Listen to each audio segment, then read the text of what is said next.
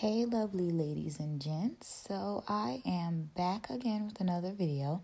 This video is on bell-bottom pants. I have a sketch here, and this sketch shows the different parts that I used in my pattern for the bell-bottom pants and the measurements that you can use as well. Okay, so we are folding our fabric in half to measure out and cut out the top of the pant part from the waist to the knee. And this pattern does include a waistband. So we're going to be cutting two of these out, which is the pants, but it stops at the knee.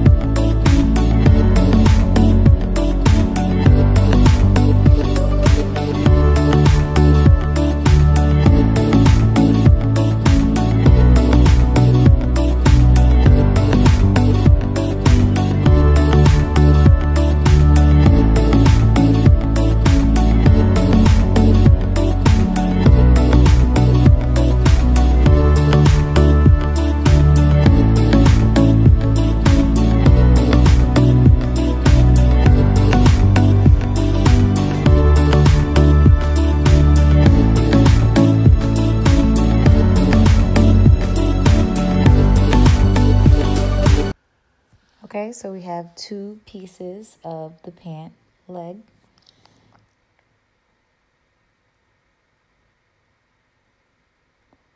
And now we're going to cut out our waistband. And my preference, I like the waistband to be no wider than 2 inches. So I usually just make it 4 inches wide and then fold it in half. And then, of course, once it's serged, it loses some of that width, but that's exactly how I like it, the width to be.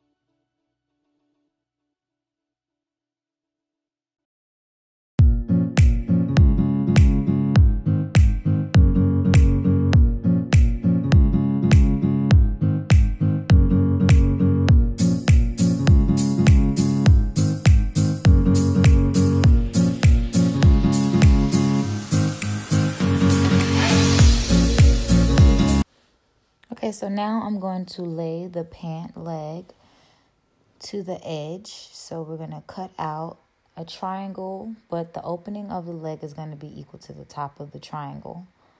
So we're going to bring our triangle down 25 inches because that's the length of my client's knee to floor. And my camera cut off, but I didn't get far. So we're going to take both edges and we're going 25 inches again.